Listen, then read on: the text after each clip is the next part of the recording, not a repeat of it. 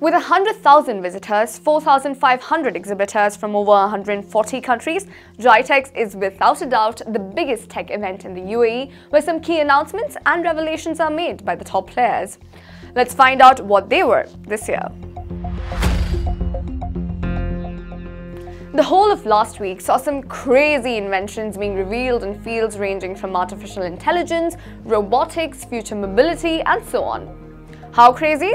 Flying car crazy, floating smart police station crazy, high-tech horse saddle crazy. Well, this year, like most years, there were a lot of cool tech on display. Let me start with possibly one of the biggest crowd magnets, the 5G-powered Lazareth LM847. What is it? A motorcycle which was much more than just a motorcycle. Powered by 5G, 4 jet turbines and a 5.2-litre Maserati V8 engine, this motorcycle delivers 470 brake horsepower and switch from riding mode to flight mode in just, wait for it, under 60 seconds at just a press of a button. Absolutely unaffordable for someone with just a day job like me. This beast is priced at $560,000 US. But the catch is, how exactly is it going to be licensed to run on Dubai's roads? Because to use flight mode, you need to be trained and licensed.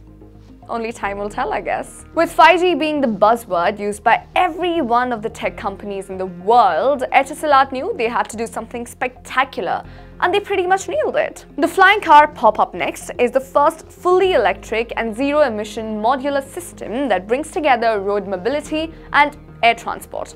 So basically, Etisalat showed how the arrival of 5G technology will allow faster data transmissions and will prove to be a game changer for the autonomous industry.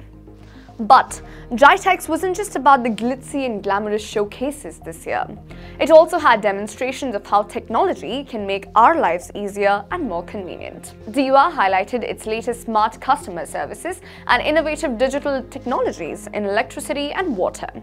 Dubai's Smart City Ambition strategy, which is set to save 125 million hours for citizens and 130,000 trees per year and unlock savings of 900 million dirhams for the Emirates, was also discussed.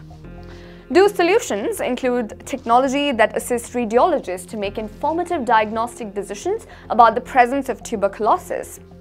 The world's first floating police station is set to open off the Emirates' World Islands next year. The UAE's Ministry of Human Resources and Emiratization will now be able to issue work permits in as fast as 2 days, thanks to its new Smart Committee service. Microsoft underscored its commitment to enriching teamwork across the region when it unveiled its Surface Hub 2S device, which delivers unprecedented battery-enabled mobility and collaboration in a 50-inch powerhouse.